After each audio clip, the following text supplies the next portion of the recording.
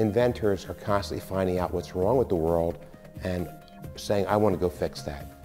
So that's an important quality, and I guess I started out with that. I'm a disgruntled person.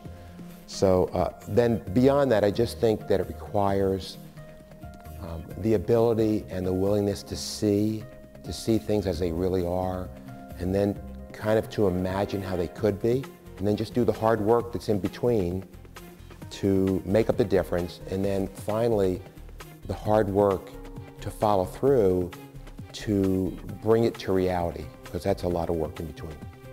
Generally, healthcare professionals are intelligent and they're hardworking, or they would not have gotten to be healthcare professionals. So while those aren't absolute requirements, they're a lot better place to start from than the opposite. Now, that having been said, all of us are in a position to perhaps invent consumer goods, because we're all consumers. But to the extent that anyone has specialized knowledge, they're in a unique position to invent in that area. A successful invention should fulfill a need. Now, it's not an absolute rule, because there are inventions that come first and then you create the need. But most successful inventions fill a need. And I was working in an area, spinal surgery, where there were many, many problems. So every day I was, let's say, confronted with opportunities to improve the situation, to fulfill a need. And in that regard, I was blessed.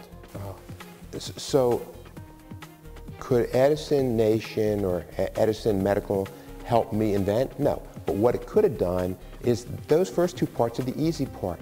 You see a problem, you imagine, you come up with a solution. All of the skill set stuff after that is what doctors, for example, don't have. They go to medical school. They don't go to business school. They're not lawyers. They're not going to be able to know how to best protect their idea, how to be able to shop it, how to ensure that it gets commercialized on terms that are favorable to them, or even will drive the commercialization. Well, certainly in the beginning, absolutely take advantage of this resource. And if you really think, because doctors think they're the smartest guys in the world, I can do anything. That's why they're lousy businessmen, because they're not trained for that. You know, give me a break. You didn't go to law school, you didn't go to business school, you're not an MBA. But if you really think so, at least for the first 1 or 2 or 3 or 10, watch the process. And then I think what they'll really learn is they can't do it. I had my own full-time prototype shop. I was paying machinists who worked full-time for me. What other physician would do that? That's crazy. I formed my own patent attorney firm. I had 2 patent attorneys working for me full-time. They just worked for me. No normal person would want to do that. For somebody just starting out, it'll be 20 years till they get all of the pieces in place.